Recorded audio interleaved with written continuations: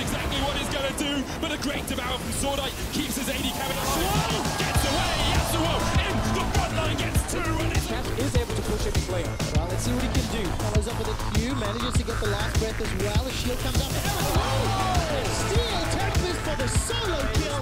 They're gonna say, look, you can try, but you know, Steel, your smite is on D, and that is the call!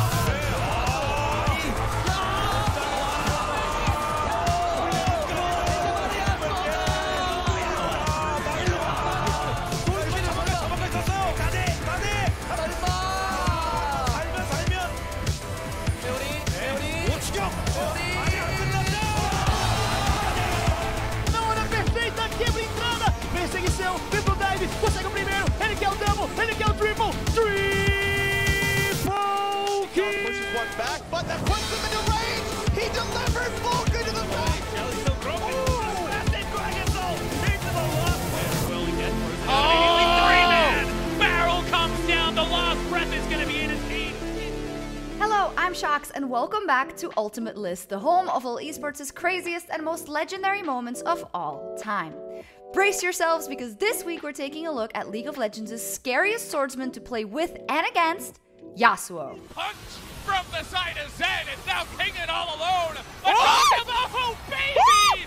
Then Zoe around to the Yasuo into the backline, just decimates the entire team, a quadra kill! Between his insane mobility, late game scaling, and nutty combo potential, Yasuo is one of the most terrifying champions who can become an unstoppable raid boss with just a couple of kills. But with such a powerful kit comes a high skill ceiling, with most players unable to unlock Yasuo's full potential. Thankfully, there's pro play, which has given many Yasuo masters the stage to amaze viewers across the world with plays we'll never forget. So with that being said, here are, in no particular order, the 5 greatest Yasuo plays in LoL Esports history.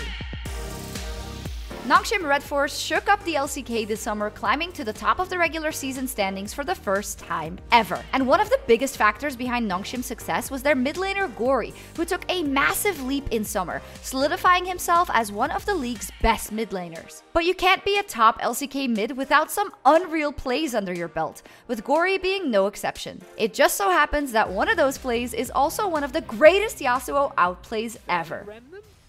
Oh yeah, no, that's absolutely true. As they're trying to get on top of Gory here, Umpty's like, this fight isn't over, guys. Why are you attacking the minions? As Gory seems to know it as well. It's a nice knock-up, though. He's staying alive, and look at this! He's going to be able to create a play! They didn't expect this! Turning around the entire game with that one play, Gory warned any viewers inspired to play Yasuo themselves that the champ is much harder than it looks.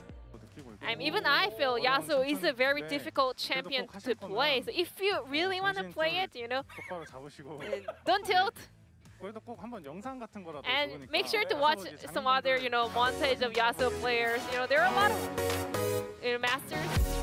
Released just before the 2014 season, Yasuo quickly became one of the most exciting champions to watch in pro play. One of the first regions to pick up Yasuo was South Korea, which housed many incredible Yasuo gods like Dare, Pawn, Rookie, and of course, Faker. And in Game 1 of the 2014 NLB Summer Finals, Faker showed us all how amazing his Yasuo is, executing one of the craziest solo kills against his future rival, Kuro.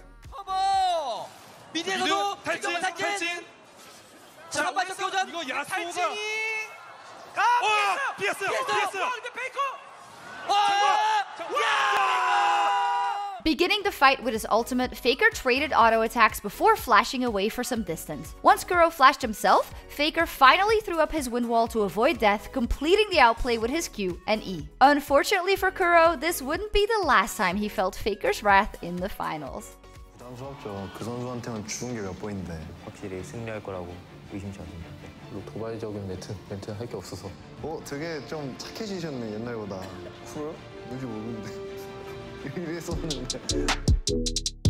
This next play from LGD legend Godfrey is a lesson on why you should always focus Yasuo in teamfights. Up against Invictus Gaming in Week 4 of the LPL 2015 Summer Split, Godfrey's Yasuo got off to a slow start, falling behind Rookie's Echo in both kills and gold.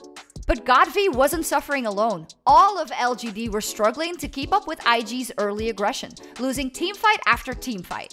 And after Kakao stole the dragon, IG looked poised to clean up the rest of LGD and close out the game. Except that IG forgot to kill Yasuo first, with their mistake resulting in a huge quadra kill for Godvi.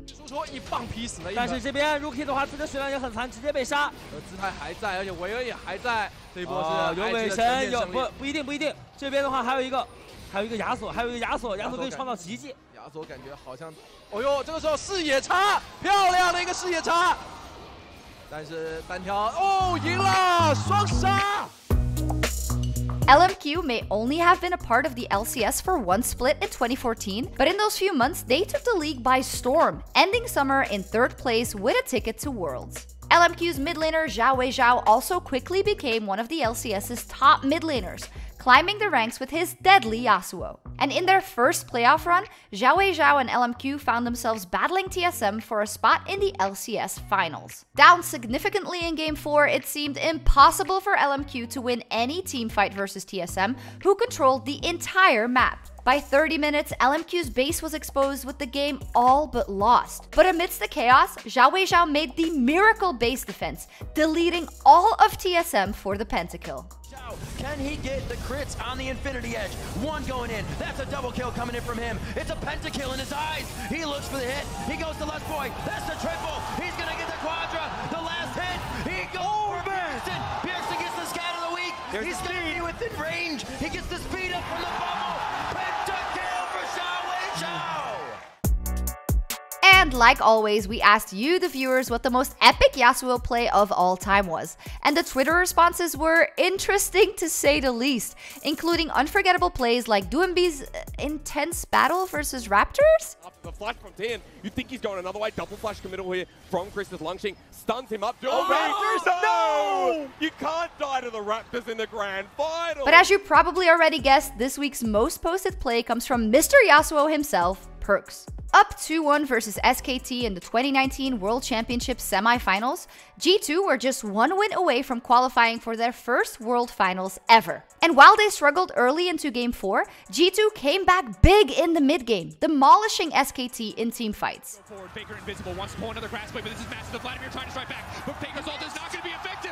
Khan now has to run for his life. Perkz and Caps are still alive. G2 get 2-3 for nothing. But during G2's Baron push, Perkz got caught out mid, giving SKT the chance to take back the lead. Fortunately for G2, Perkz more than made up for his mistake 1 minute later, sending his team to the finals with one of the hypest plays in Worlds history. Clint had to go up into the air, and it doesn't matter if he messed it up because Clint is still going to go down, but Khan right to the backside. Caps goes golden. There's no one else to follow up. Khan's damage doesn't matter. But the ulti comes out in such a close exchange. For now, they're winning, but Perkz is coming in. This is his hero moment. If he wants to turn this fight in favor of team, this could be the game-defining moment. Faker is gone. Teddy's next on the list. There's no way he can duel Yasuo. Amada's coming in, but he's just walking into the meat grinder of Perkz. Khan, can he do it? They've done enough. They've done it. G2. Khan, can he get it done? He can't. The Vladimir. They can't do it. This is it. The greatest team in the history of League of Legends, taken down by the greatest team Europe has ever produced. I'm Sjokz, and that's been this week's episode of Ultimate List.